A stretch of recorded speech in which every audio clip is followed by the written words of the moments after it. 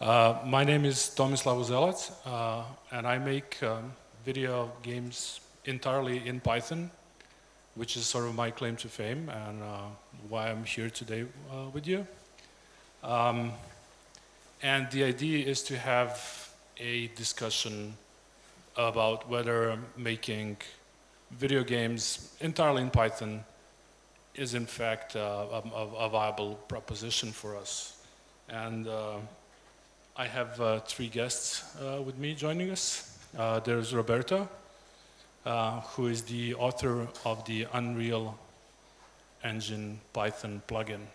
I get that right? He's also a lecturer at the Italian Academy of Video Games. We get Emmanuel. He's the author of the plugin for, well, no, it's a wrapper for the Godot Engine.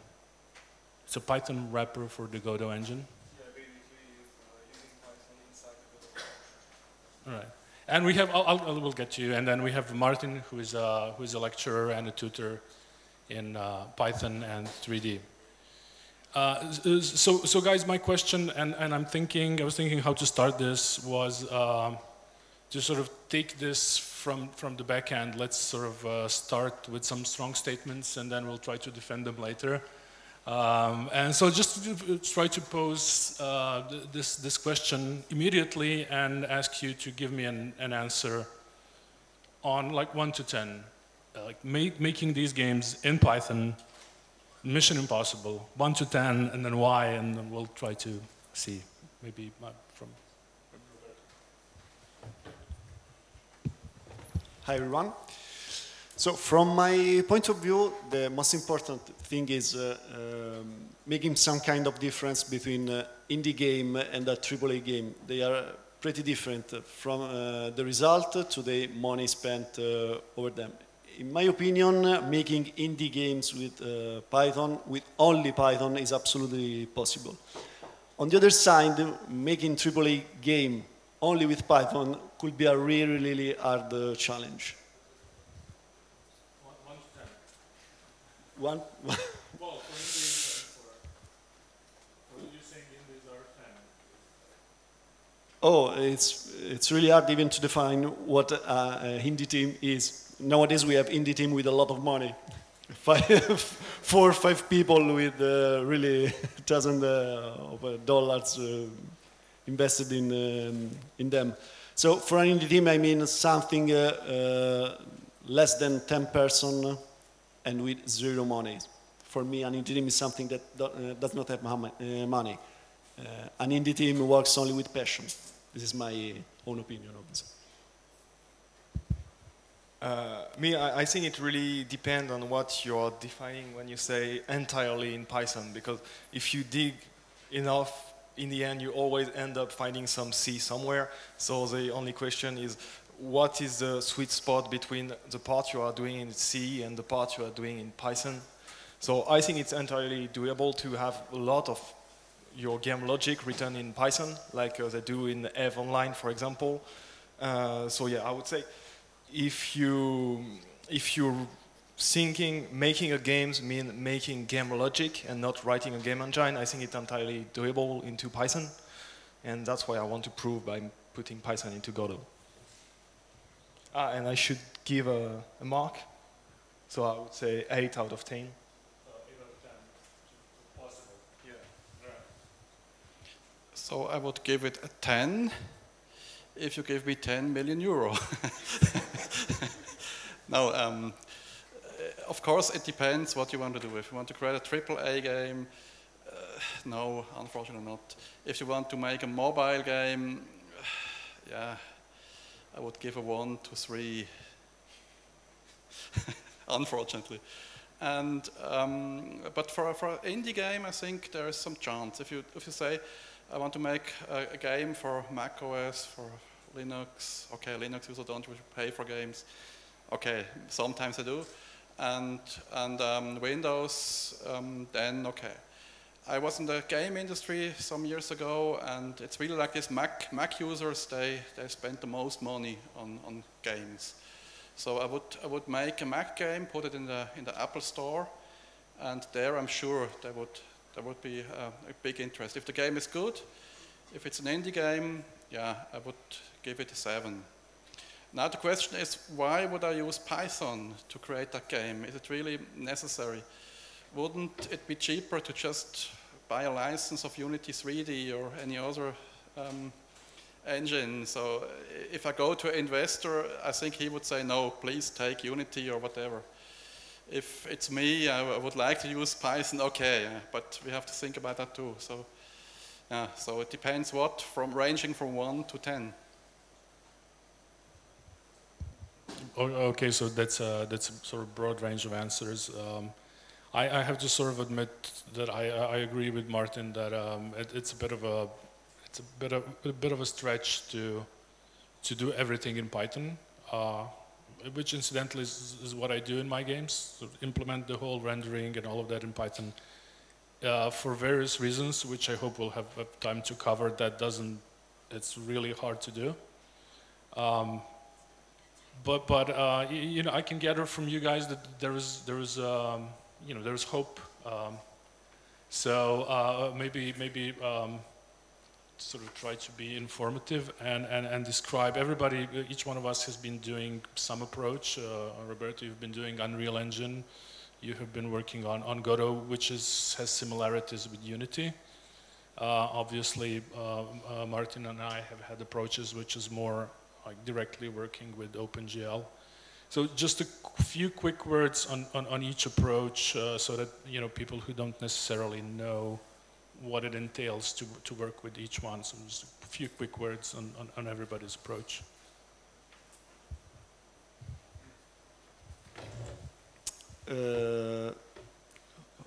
It's a strange term, hope, for me, because it's like saying, is there hope for using Python as the language for your browser instead of JavaScript? Making a game, or generally making a software, does not necessarily requires a single technology. There are technologies better suited than others, and so on. From my point of view, there are some part of building a game and its game engine that can be done in a really good way with Python, and other parts, especially from the engine side, that not came out so good when using such a high-level language. Last year at EuroPython in Bilbao, I gave a talk about OpenGL, all in Python. Absolutely, it is something that we can do.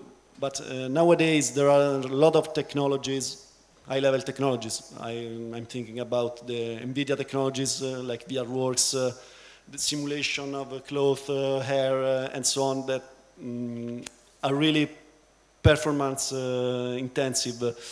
So from this kind of tasks, we cannot expect a higher level language like Python, JavaScript. Every higher level language can be used in this day. We can have hope in the sense that future computer can be way more powerful than nowadays computers, so we can even use less fast language instead of relying on languages like C or C++ for doing high CPU-intensive tasks. This is the only hope I think we can have, better hardware for using software that is not so fast. I just wanted to ask before we move on. Sure, a big engine like Unreal packs a lot of punch. It does physics, it does all these simulations, and it's kind of difficult to imagine all of this intensive CPU side code being done in Python. But what about a future in which all these little systems sort of exist as like well-defined Python modules?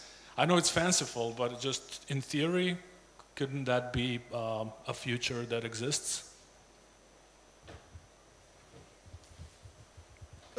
Yeah, it could be. My company released a bunch of years ago a Python wrapper for a bullet physics library. I don't know if you know it. It's a pretty famous physics library, used even in GTA. So yes, it could be something we can do. I don't remember what was the question in the first place.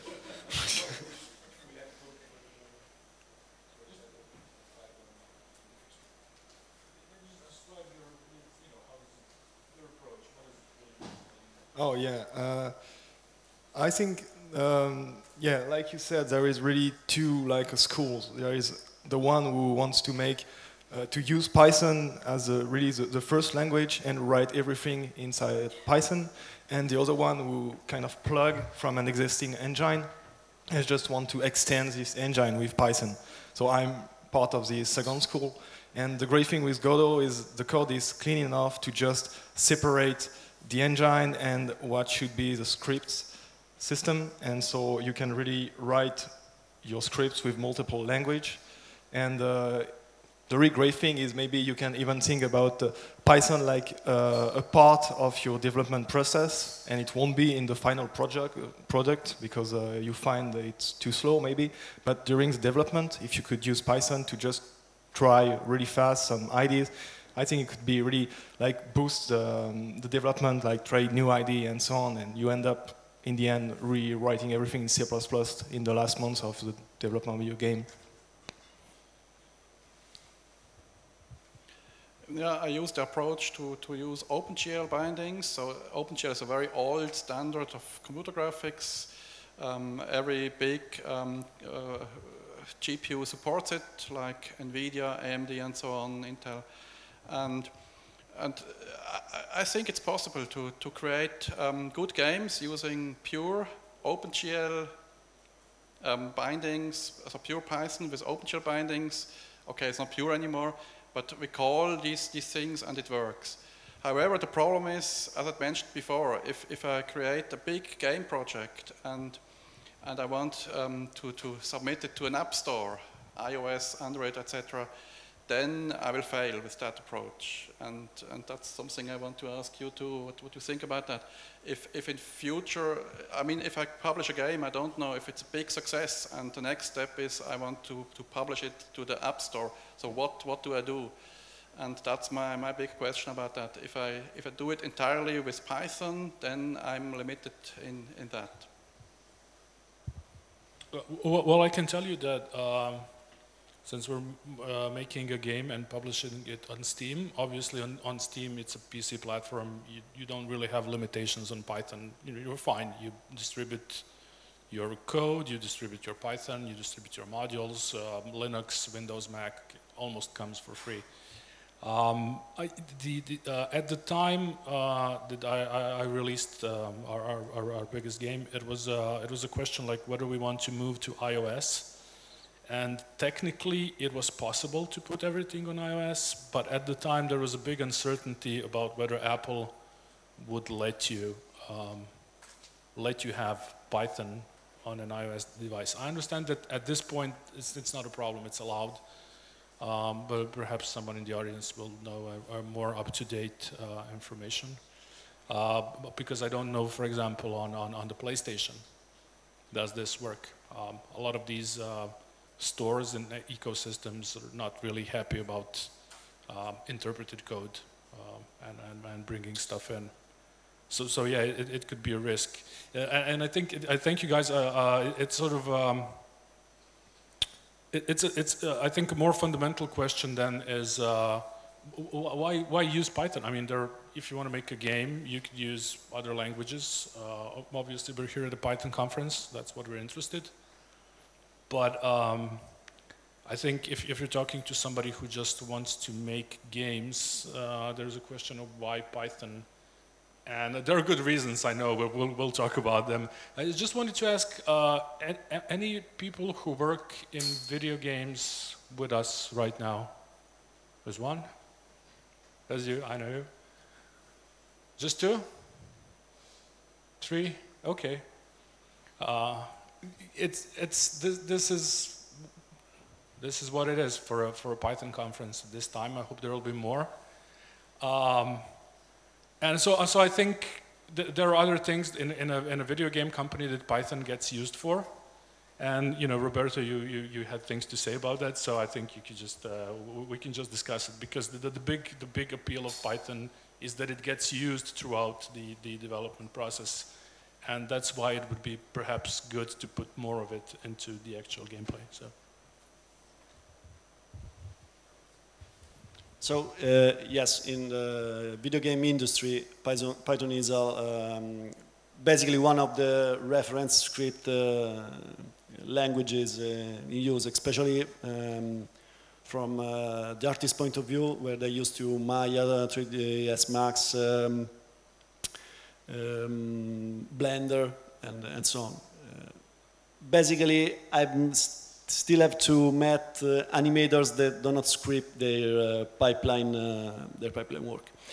Well, again, from my point of view, programming is a lot about automating tasks. So,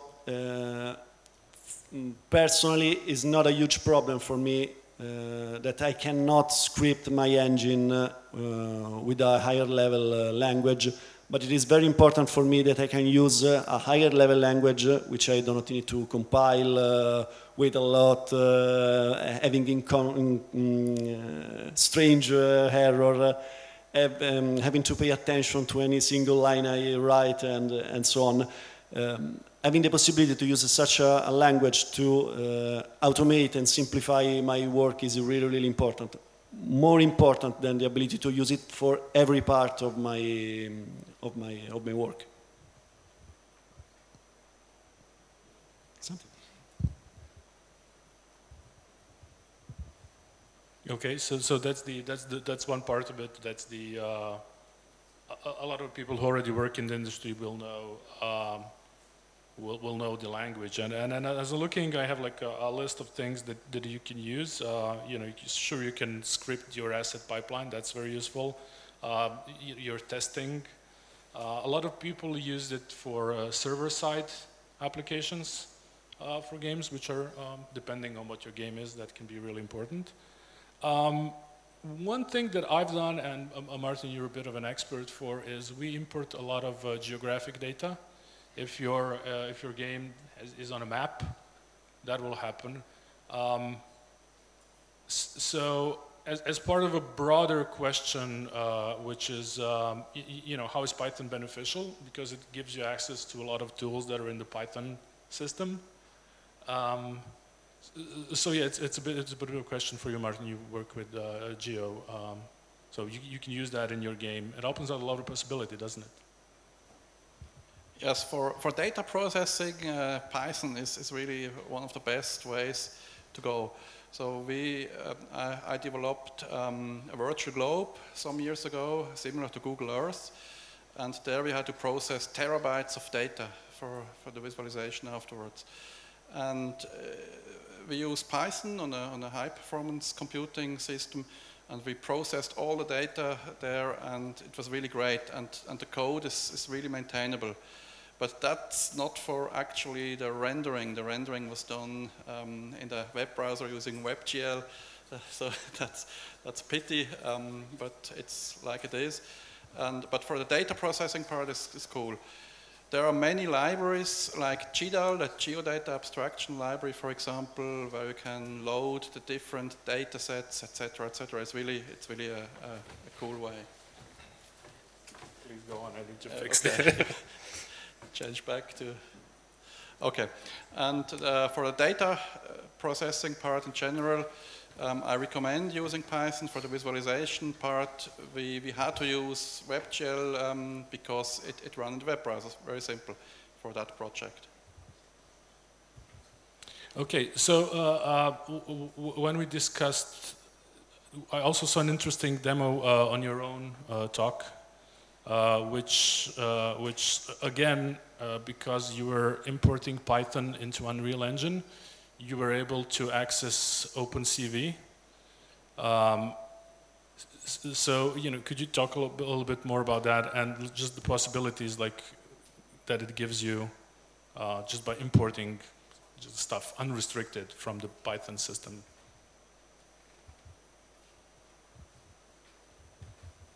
I think one of the advantages of using Python in a game development pipeline is the amount of third-party libraries that are available, especially in the scientific area.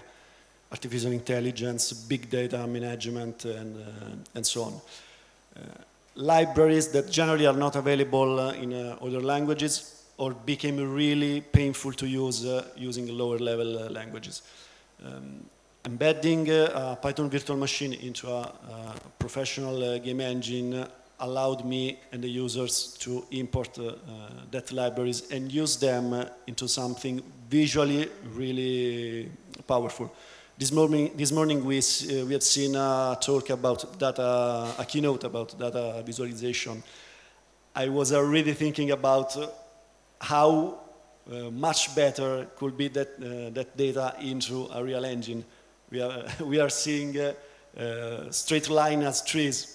In my mind, we can reproduce the whole Earth with trees, with the real size, with the right kind of tree, and so on. So something way more big in scale that we can do now. So the real advantage now of using Python into an engine, a real engine, Godot, it's the possibility to use this kind of libraries. I don't know if you want to add. I think it's something really interesting because it means that you are bringing a game engine to people using Python, which means you are bringing it to scientists, people that are used to in the past use R and they go to Python now, and so yeah, it means really new possibility for them, I think. I'm personally working in my day job with people from this scientific background, and they are always like, they want new way to show the data, and for the moment they don't even think about game engine because it's for game, it's not for working. I just wanted to ask, you guys sort of represent the faction here that sort of takes an existing very capable game engine. In your case it's a free engine, Godot. In your case it's like an industry standard, top of the line engine, not free, but super. And so you represent this faction, and sort of I get it that it's wonderful. I sort of do the other thing, but I have to like, okay, you guys defend your side. But it's wonderful, but in both of your talks I noticed that there are like considerable technical difficulties in making that work, because both projects are recently less than a year old. And you know, you hear the same complaints. They're like two garbage collectors, I think, in both projects. Then there's the issue of, you know, performance. Do we want to go with JIT, with the PyPy? So a lot of issues sort of come up with that. And so maybe just shed some light on that. Are we sort of condemned to that? Are we like two garbage collectors? Does this really have to be? Just some input on that. Well, I think we have been both really unlucky because we are pioneer. We are the first people trying to do something like that. I suppose now that a real engine Python plugin is way more mature, a lot of wrapper for the languages will come out, because now I've made a lot of research for them, so they can start working on their wrappers. And the same for the Godot wrapper.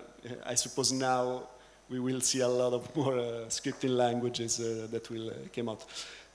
Yes, we are condemned, but now we have some tech info, we have some kind of literature to allow other people to do this work without so much pain that we have to do. I think the trouble was Python was added to an existing engine, but I mean, it would be really simple thing to just create an engine in C++ when thinking that the high-level scripting will be due in Python from the beginning, like is doing Panda 3D. I didn't try it personally, but I think if somebody has experience with it, that would be really interesting. Panda 3D. Okay. Panda 3D is another engine used a lot by Disney in the past. Now Disney has moved to other engine. It's allowed to be scripted in Python from the beginning. So its architecture allowed for high interaction with Python. It is a pretty specific case. I have to say that the Epic staff, the guys making Unreal Engine, has been very supportive with me. So they even made some bunch of modification to the engine to allow its integration with scripting. And even the Godot Engine added new features to allow, big features to allow integration with other languages. Panda 3D lose a bit of traction nowadays that we have Unity, Unreal, Godot that are way more powerful. But as far as I know, Panda is one of the first big engine with a strong Python support.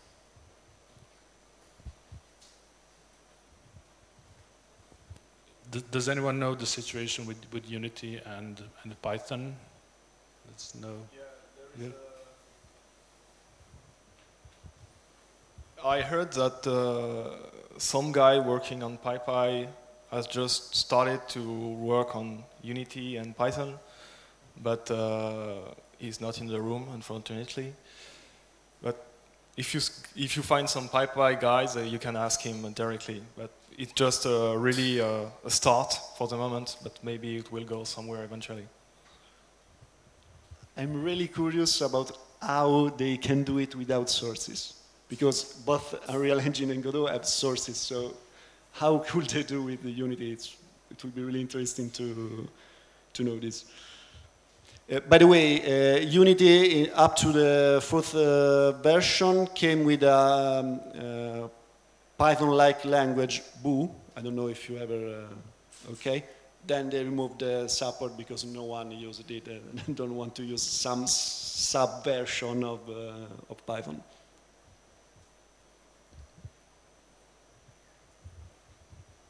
Okay, so Martin, you and I are on the side where we want to do everything in Python. We create our own rendering loop. We call naked OpenGL functions, and we send our our data, our buffers, and our textures, and have it all rendered. The last of the romantics. I think that the fact that there are not many games out there that do that sort of speaks for the fact that it's not straightforward to do.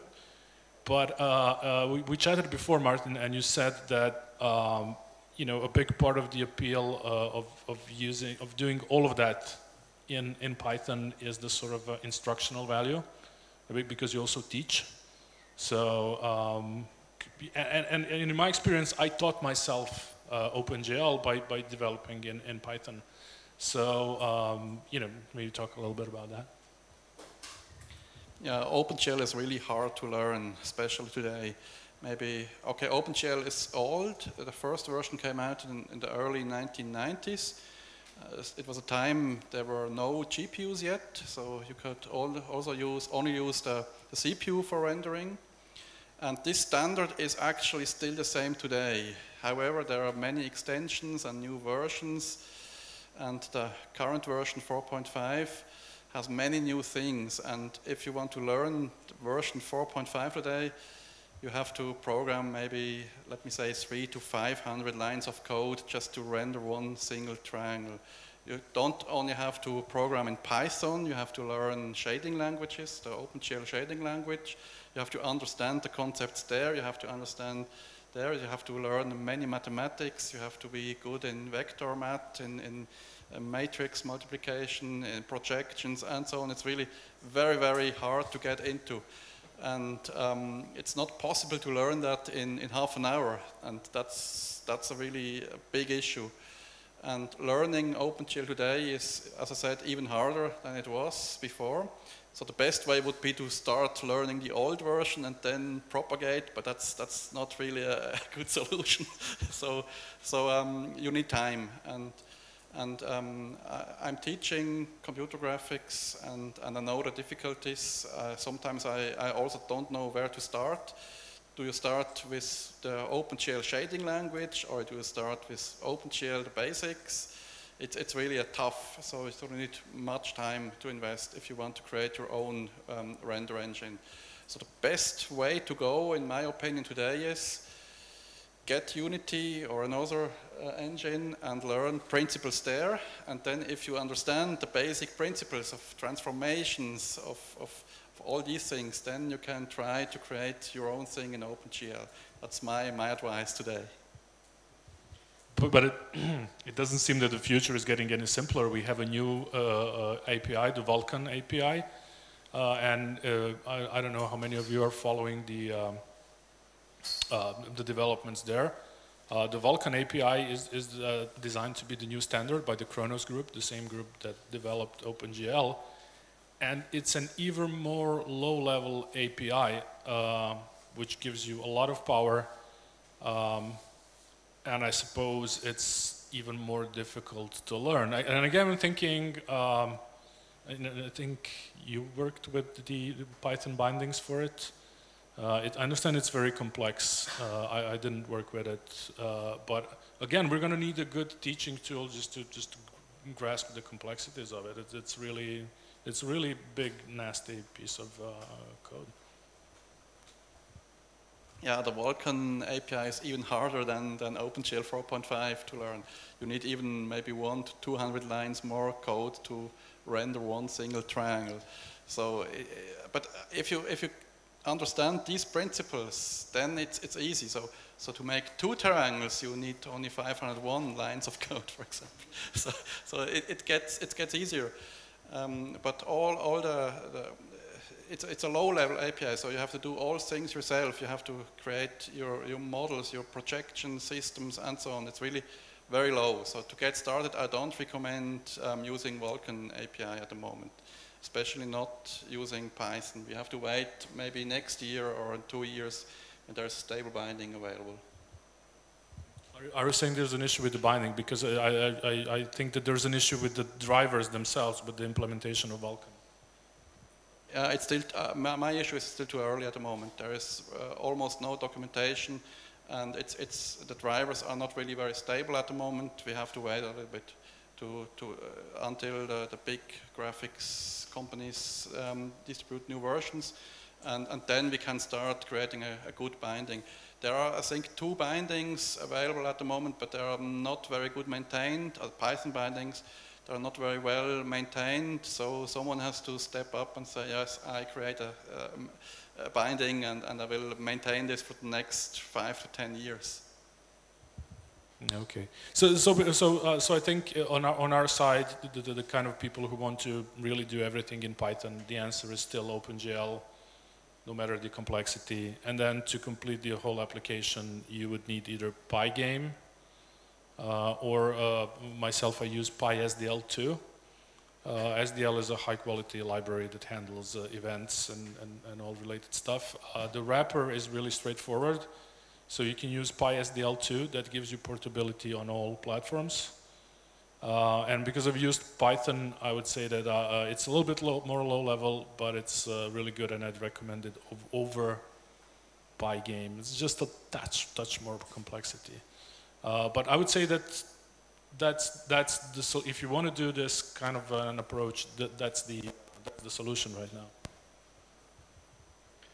Yes, yes. I would recommend starting with 2D games, using pygame, creating really simple games to understand the principles how a game actually works, and then if you know the basic principles, go on and try OpenGL bindings with Python. Okay. It's so, my takeaway, although everybody's optimistic, I think everybody's a little bit more optimistic on the plugin side of things.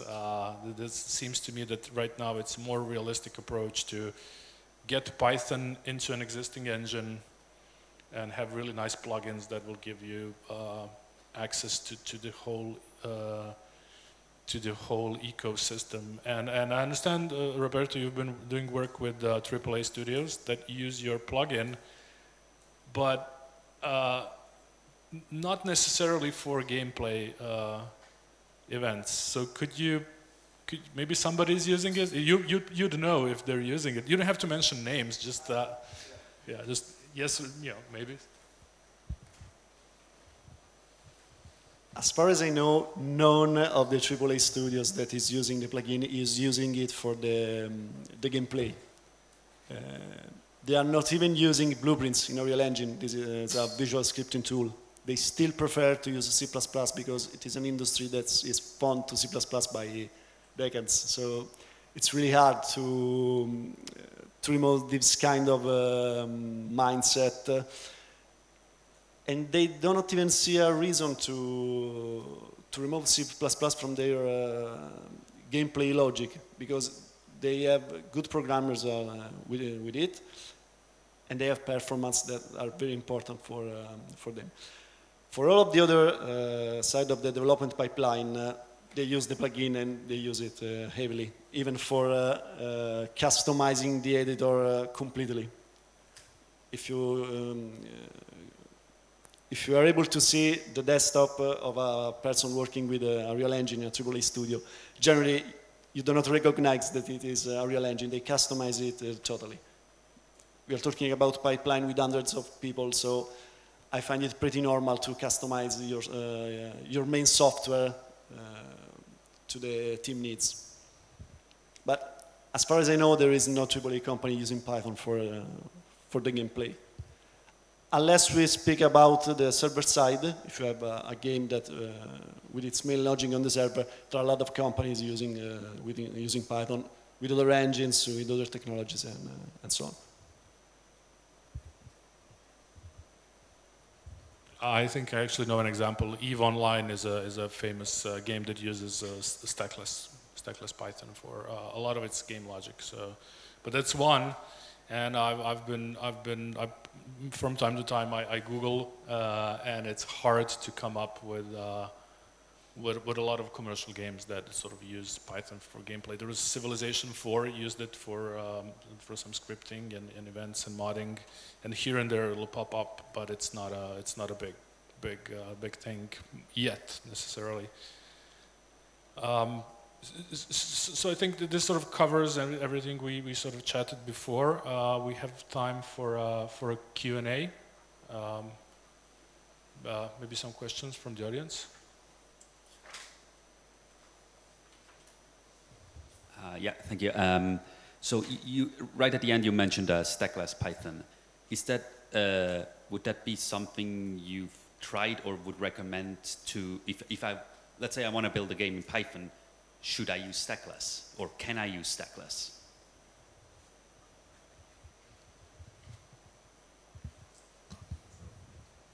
I think EVE Online uses stackless Python not for the game but for the server. Yeah. They told me they use it for both. Yeah, even stackless for the client part. Honestly, I do not know how they can benefit from stack switching technologies in something that works like a classic engine. So honestly, I don't know what to answer. I don't know if someone knows how they're using it. I'm not that into details of stackless. I suppose the issue would be performance. I really don't see a huge issue with. I'm making a 3D game. So it's a turn-based game, not a full action game, so it has slightly slower real-time requirements.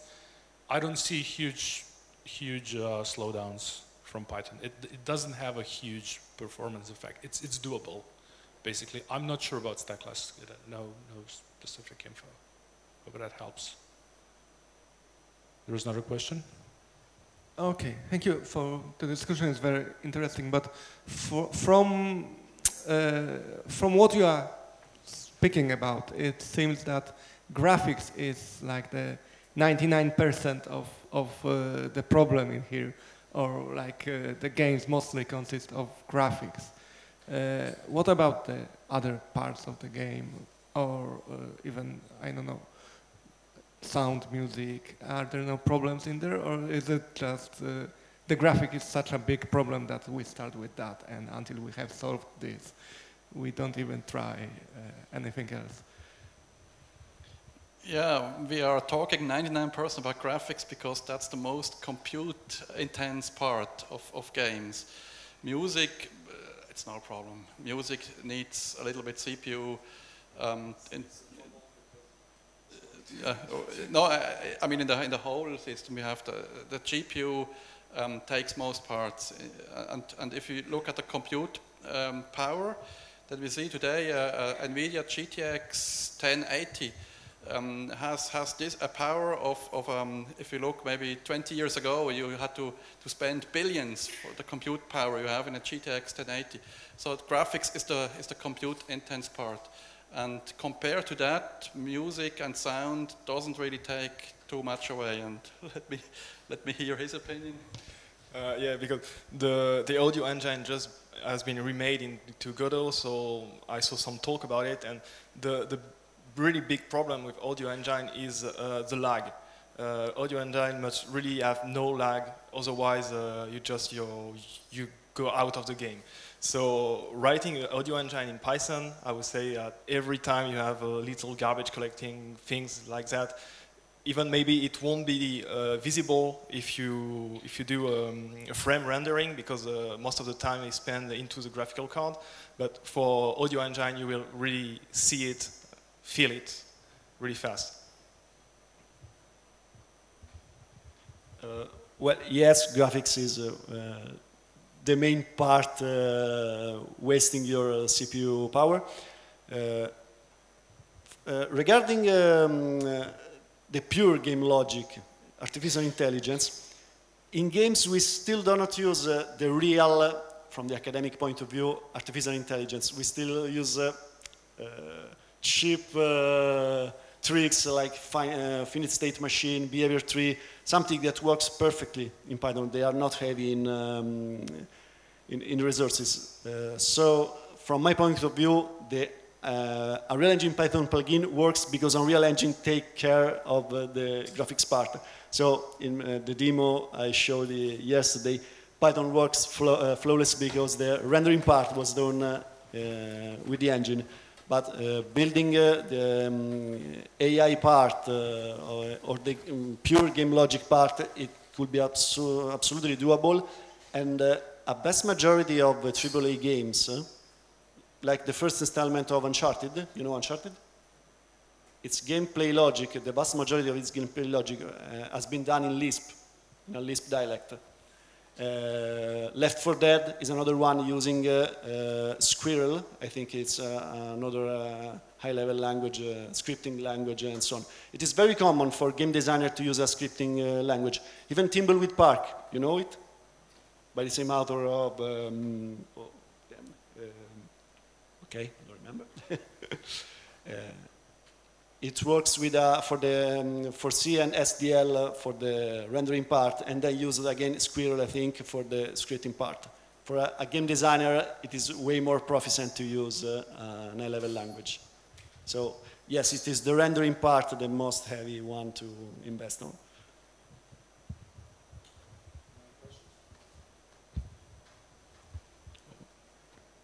So different take on that. I saw a presentation by one of the game developer, and they were working on this game which has like real war happening in real time. And if you have 1,000 or 2,000 or something objects, and they need to act in every single frame, which is 60 frames a second, then that means that you have about 20 instructions that you can execute per thinker. And that's only possible if you use C++.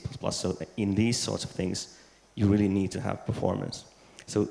But coming on to that, so is there any experience on using actually Python? So you could start by doing your logic in Python, and then you find the hotspots, and then you rewrite them in Python. I did try personally, so I can give you that answer. I don't. It might be a matter of personal preference, so I'm not terribly into Python. I think it's probably a personal preference. It's sort of like another syntax you'd learn. I already know Python and C, so as long as I'm doing it, might as well just jump into C. I'm actually holding high hopes for using PyPy in this context. It seems to me the way to go. We didn't discuss the GIL here, but there seems to be some potential there for eliminating the GIL as well. So I think Cython is if you can live with Cython as a sort of separate Python-like language, could be the solution. But there could be other, if you need performance, other ways to do it. You could separate your small functionality into some small library. You could parallelize it in some way, or you could, or you could use JIT. So if you really need performance, just basic Python, perhaps will not do. I hope this helps.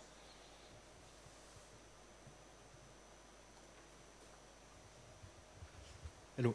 Have you ever considered code transpilation from Python to another language for the game logic part in order to embed the result into an engine or something? I mean, you asked why using Python for game development. What if you like so much the syntax of Python that you could afford to not using advanced features of Python, but just some basics, and then transpile it to another language?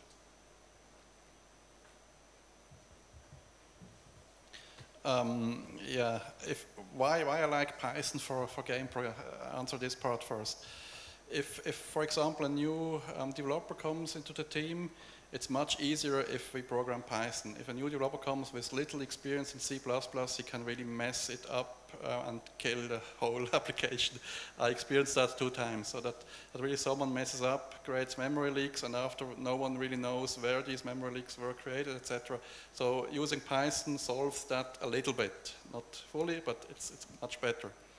And then the part about transpilation, I'm not a big fan of transpilation. The problem is, at some point you will have to debug something, and then debugging code that was transpiled is really hard. So that's not, I personally would not do that. If we see that the project is not suitable for use of Python, I would recommend using another language in the first place.